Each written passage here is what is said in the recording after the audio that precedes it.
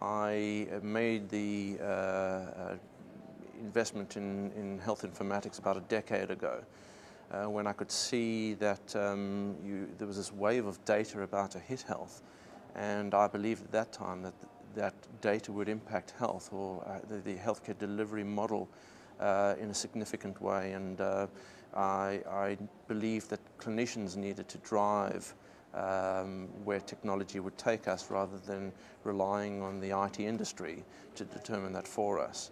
There's an explosion of data in healthcare, and never before in the history of medicine has data been more important. In fact, health is producing more data than any other industry in the world. The role of IT companies and the ability for clinicians to direct those IT companies into delivering tools that will help clinicians and patients make sense of that data is an important thing.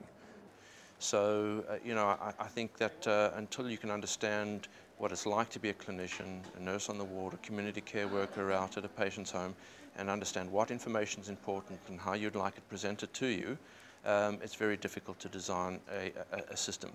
Now, there's some great examples of where clinicians have actually driven the agenda. In fact, Microsoft acquired a technology called MedStory. MedStory.com is a search engine that's been customized specifically for health searches, and it was built by doctors.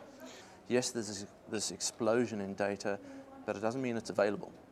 It's very difficult for a clinician to actually get access to that data.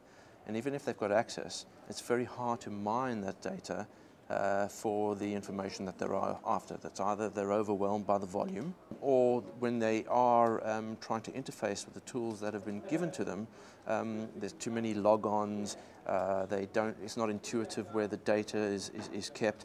And if you can't provide quick response times to somebody trying to get data, they're going to walk away from the tool and go back to what they were doing. Yeah. So I believe that the impact that health informatics will have on healthcare delivery will be the same impact that the advent of penicillin had.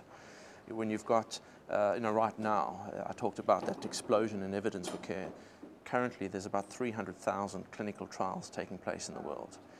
I'm told there's something in the order of 1.8 million journal articles written every year, because believe you me, I haven't read that many.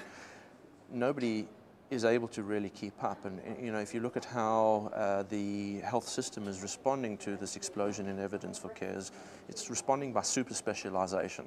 So now your specialists are becoming even more specialized, and that actually creates more of a challenge for the health system, because now you've got even further fragmentation of expertise. If you have a realistic expectation about the pace at which the health system can embrace change, you won't be frustrated. And if you take that as your filter and you see the incremental gains that are happening, and there's some significant gains that are steps towards where we need to go, you'll have a wonderful journey.